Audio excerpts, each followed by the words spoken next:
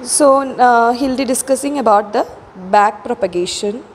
The back propagation algorithm performs learning on a multi-feed forward neural network. Okay, and how it learns? It learns from iteratively processing.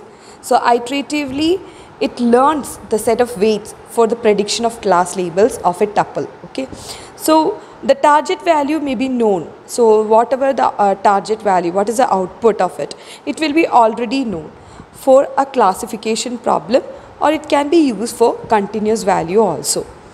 For a training tuple, the weights are modified.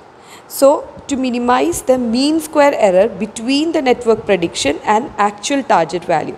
So actual target value will be compared with whatever output you have got at the end. So if there is any error, the error means it will be the mean square error. So there will be mean square error between network prediction and actual target value. If there is any difference between the actual value and the network predicted value, the modifications are made. And how these modifications are done? These modifications are made in a backward direction, that is from output layer it will go to the hidden layer, and thereafter it will be going back and back. Therefore it is called as back propagation algorithm.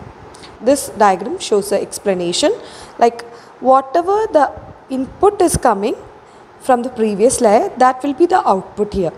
This output will be multiplied with the weight, and this weighted sum will be added with a bias associated with unit j.